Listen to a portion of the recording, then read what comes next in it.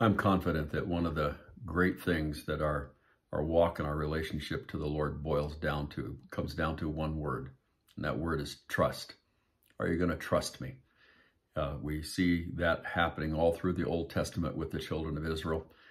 God put them in positions where they had opportunity to trust the Lord or to not trust the Lord, and too many times they did not trust the word that God had spoken to them. Good morning, Wayne Hathaway with you here on Some Good Seeds. And the seed that I want to plant this morning is, well, it's another lesson in trust. We find it in Luke's Gospel, chapter 8, verses 38 and 39. Our reading today is in Ezra chapter 2 and 3 and in Luke chapter 8. And this is the little seed that I found.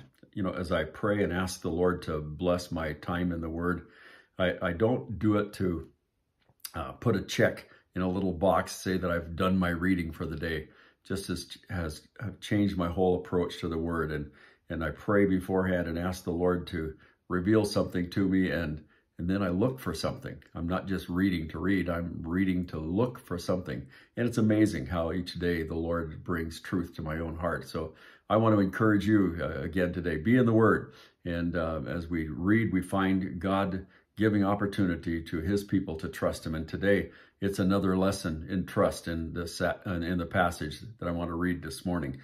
Now the man from whom the demons had departed begged him that he might be with him. But Jesus sent him away, saying, "Return to your own house and tell what great things God has done for you." And he went his way and proclaimed throughout the whole city what great things Jesus had done for him. As I said, here's another lesson in trust.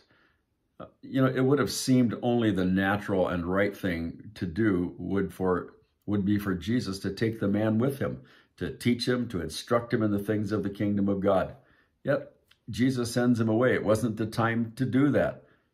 Enter trust.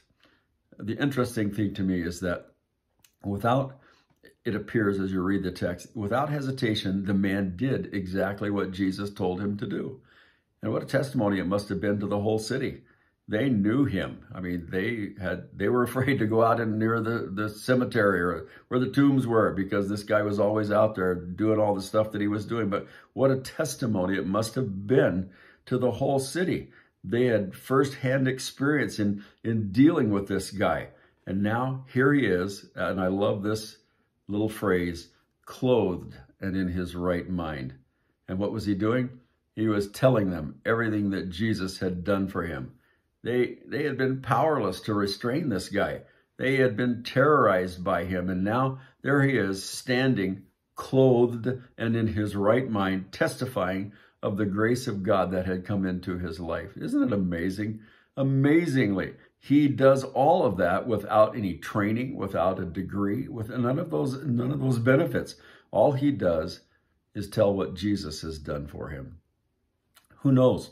All the things, I can't even imagine, all the things that must have gone through his mind during those dark nights and those lonely days, those demonic dark hours. But the fruit of what happened was evident to everyone. Jesus had set him free. Praise the Lord. So how does that minister to us? How can we take that little seed and plant it in our own hearts and lives and let it grow? Well, obviously, it comes back to this business of trust. He wanted to go with Jesus.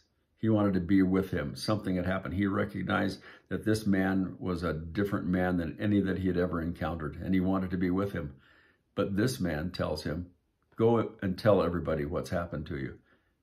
Trust me, Jesus said. Trust me. It's not time for you to be with me. It wasn't the place, the right thing. Trust me. Just go do what I tell you. And the result of that was the whole city was touched by the power of God. They saw and witnessed this amazing demonstration of the change that comes into a person's life when Jesus enters the scene. How's it been for you in your life?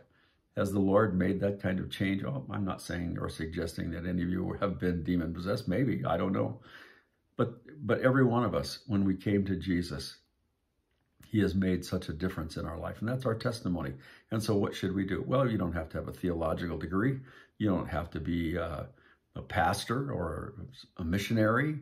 All you have to be is somebody who knows that Jesus has touched your life and share that change with those that you come in contact with. Point them to Jesus. Trust him in all that you say and do. Believe in, well, what does Proverbs say? Lean not on your own understanding, but in all your ways acknowledge him. That's what we do. That's an evidence of trust. Trusting the Lord in every situation, that he knows what he's doing and what he says he means, and we can trust him. Amen. Well, may the Lord richly bless you today. And if this is a blessing, like us on Facebook, share it with other friends on your Facebook page, subscribe to the YouTube channel, and please leave a note once in a while. I'll respond. Love it when you do that. Thank you so much. May the Lord richly bless you today.